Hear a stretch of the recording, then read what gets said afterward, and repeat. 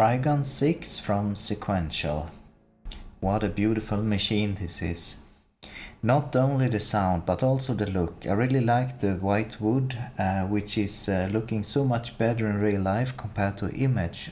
It's hard to describe, it looks really good. I think that overall design is really nice. You have plastic knobs here, which is found on the OB6 normally and not the Prophet 6. So I was a little bit surprised because I'm so accustomed to the Prophet 6 and the Pro 3. And the only downside would be that they can feel a little bit slippy since they are hard to turn, these knobs, in the beginning, but they loosen up a bit later. Speaking about this machine, we start off from an initialized patch. It can be really fun to explore a synth, and it takes some time to get accustomed to this, to every synth I would say. I would like to make a patch that has three triangles. Let's call it a Trigon patch, wouldn't be cheesy at all. Set the volume around 1 o'clock on each oscillator in the mixer section, else you will drive the filter a little bit too hard. I don't like that sound always.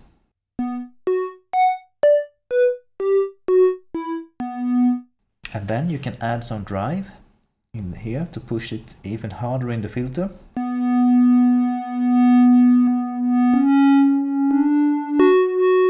And we can knock the oscillator 2 and 3 a bit out of tune.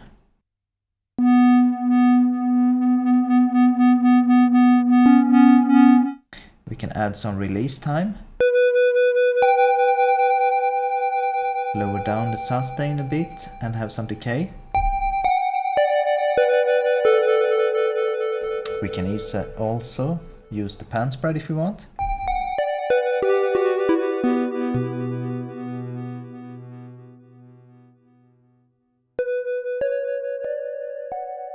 You hear how butter smooth the filter is? Have it halfway almost.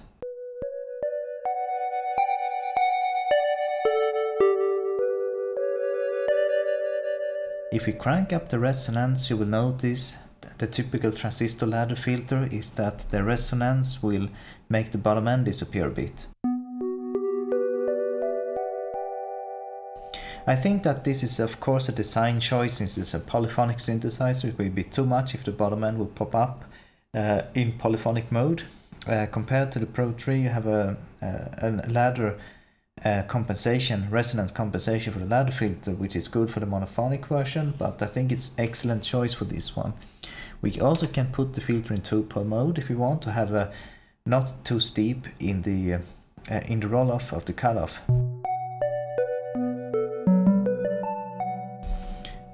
Also, we can open the filter full up on higher parts.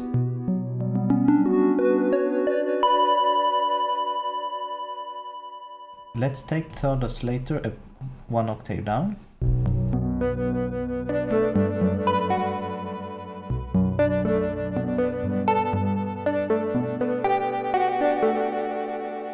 I think we can record a sequence by recording, and we can fiddle around with the sound a bit.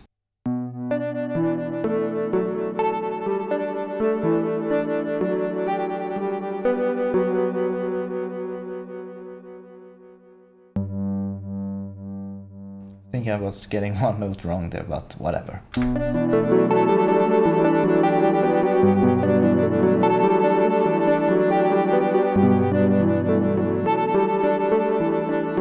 Okay, let's play around with the sound a bit.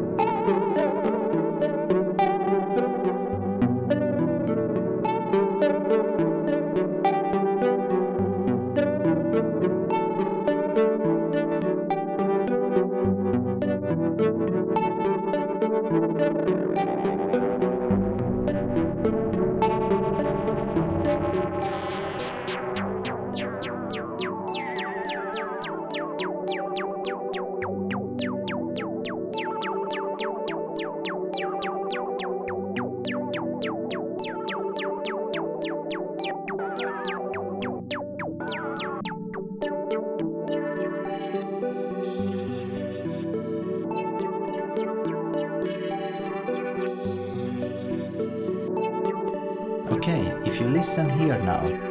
I think that this is a part, a personality of the Trigon 6 that is a little bit unique. I'm not sure if I'm right here, but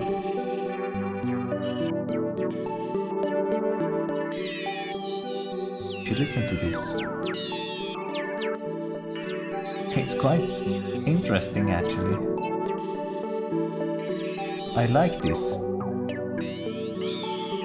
Even if it's pushed it a bit extreme. It's a cool personality, or I should say a flavor of the filter.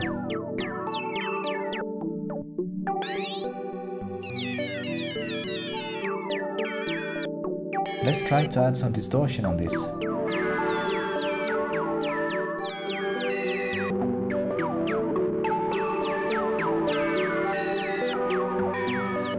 Should we play a bit with the polymod also, like we're making some crazy sound?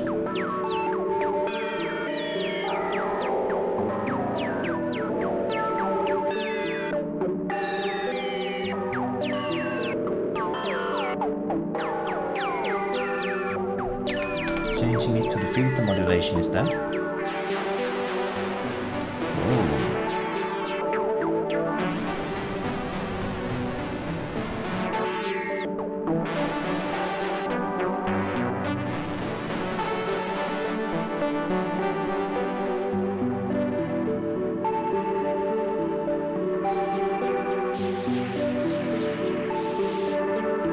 I want to point out that the built-in effects, especially the chorus, sounds really good. I like this one a lot. To put it around 30 in the mix and 50-50 in the parameters. Around there somewhere.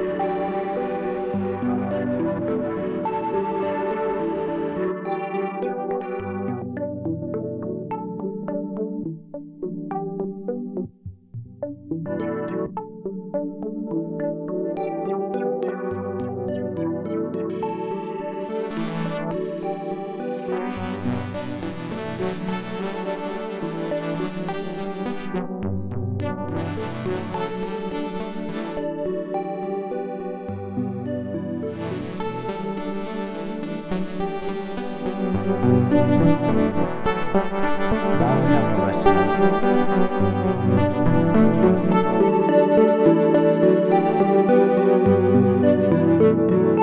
You see how fantastic the resonance is?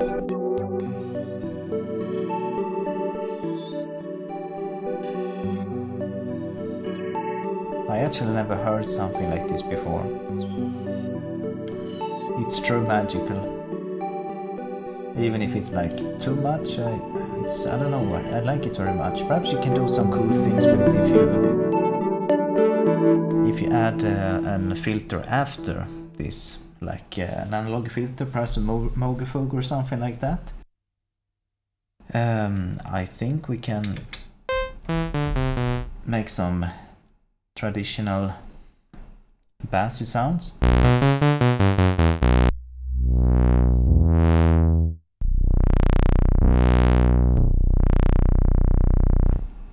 Lovely. And what about some envelope?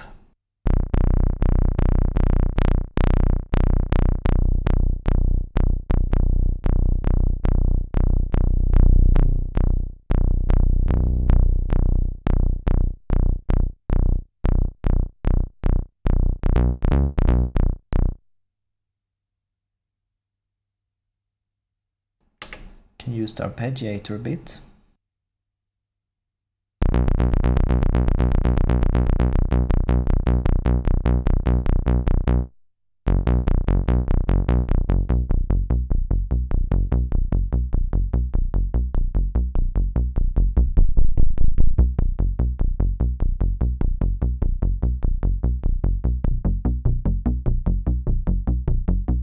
Now we have one triangle and one square.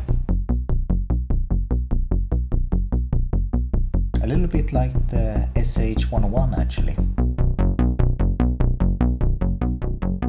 Or perhaps a Juno.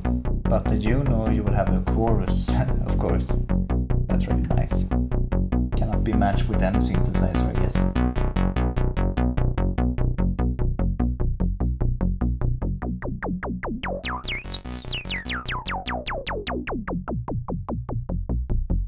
In this case, the resonance was not giving me the nice result as we had before.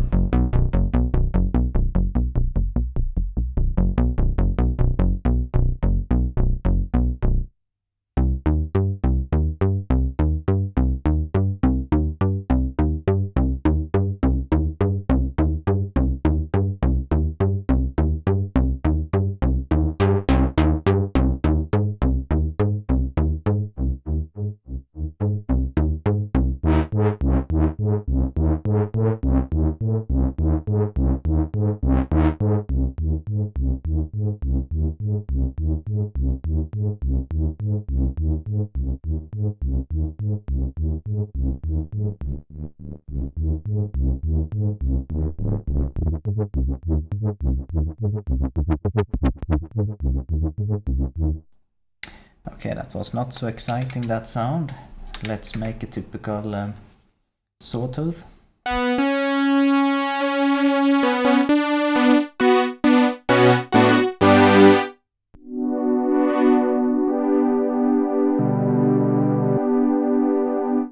Should we try to make a typical pad sound, perhaps?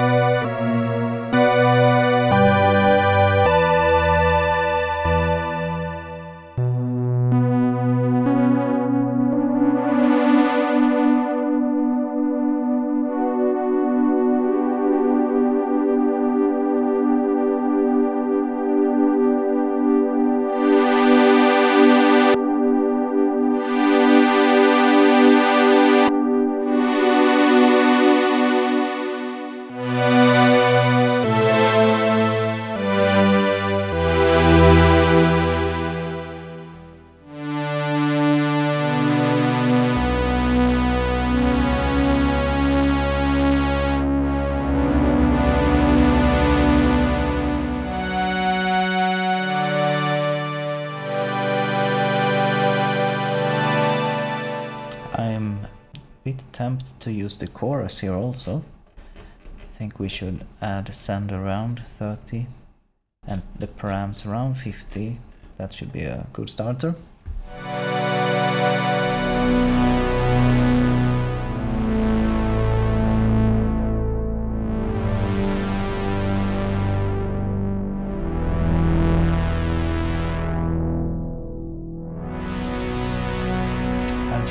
Let's try to compensate the loss of the lower end with feedback.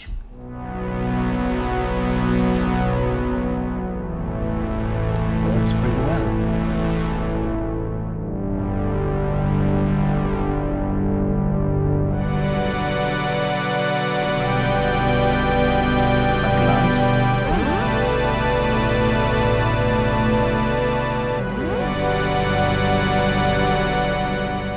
Kind of science fiction vibe, isn't it? And we haven't even used our LFO.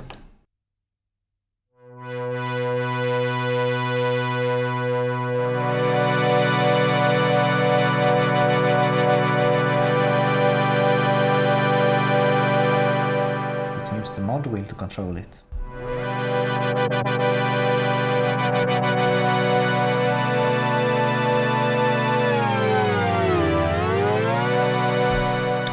Change the pitch wheel range also to 1 octave if you want.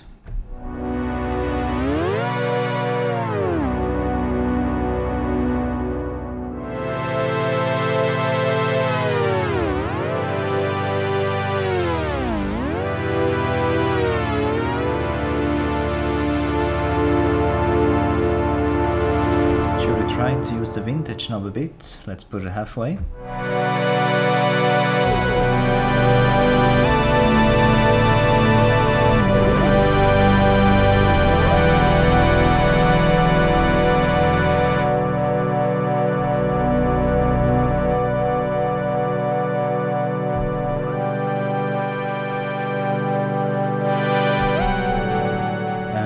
It's an excellent opportunity to use the toe pole filter, which is typically good for pad sounds. So much airy now.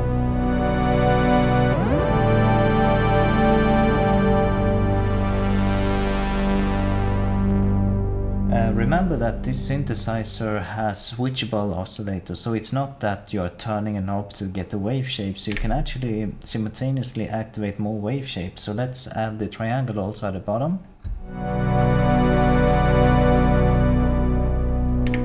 Without. With. I can feel that it opens up, it gives a little bit more bottom if you put it one octave down as I've done.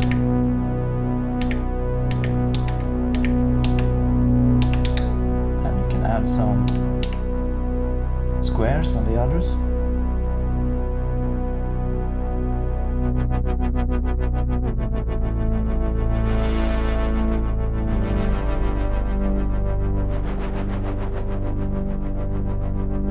Which reminds me of, I haven't used the polymod yet. Perhaps we should try to modulate something with it.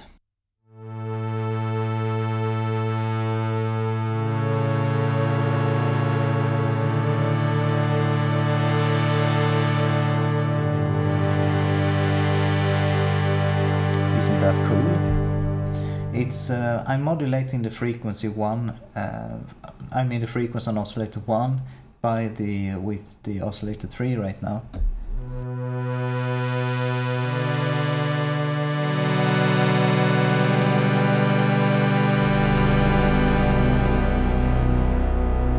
Spreading the pan spread a bit.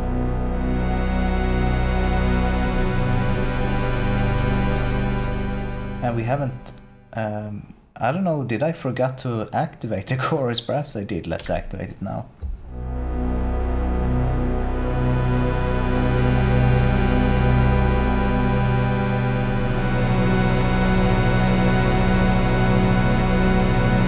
How cool isn't this?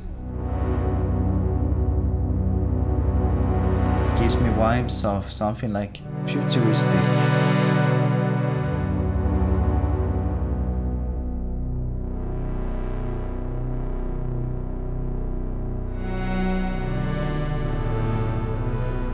Let's remove the attack.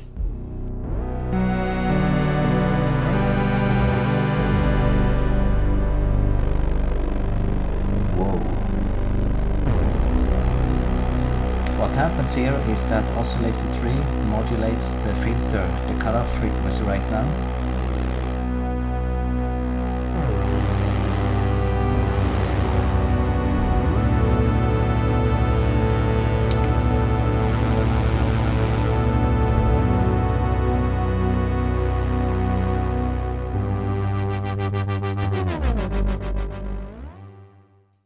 Okay, I think that covers everything for tonight, and please write me some comments on things that you would like to see. It's a really fun machine. I can highly recommend you to test one. I really love it. It has its own place in the collection. It's amazing.